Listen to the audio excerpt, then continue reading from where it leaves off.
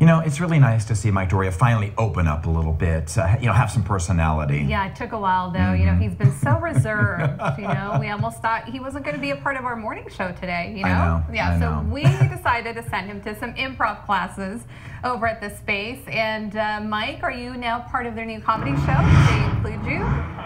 He's very funny.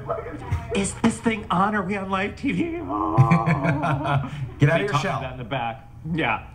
Yeah, all right, come out of my shell. All right, listen, you guys know that song. You do run, run, run, you do run, run. Yes. Well, they've come up with something. It's now a rap, so just watch. Awesome, your name's Bob. Players begin. Yeah. Oh, I knew this guy and his name is Bob. To do rap, rap, rap, to do rap, rap. Yo, Bob like to eat corn on the cob. To do rap, rap, rap, to do rap, rap. Say what? He loved to hobnob. Say what? He was a big slob. Say what? And he turned the knob. To do rap, rap, rap, to do rap, rap. Him and his friends would laugh.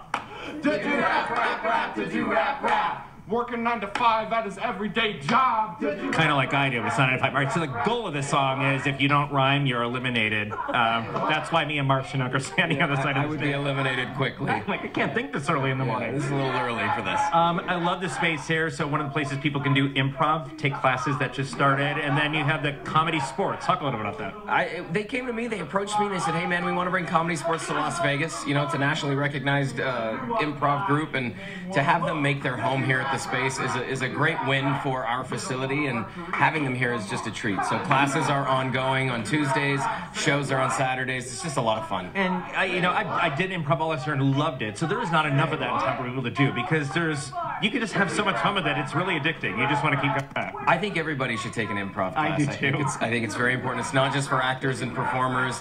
Everybody should get out and take an improv class. You learn so much from it. It's freeing. It's liberating. You learn a lot about who you are, and I think that's important. And we've been laughing like idiots all morning, so there is something useful. So we got the show this Saturday, October 20th at what time? I believe their show's at 7 o'clock. Yep. TheSpaceLV.com. Good. So get your tickets.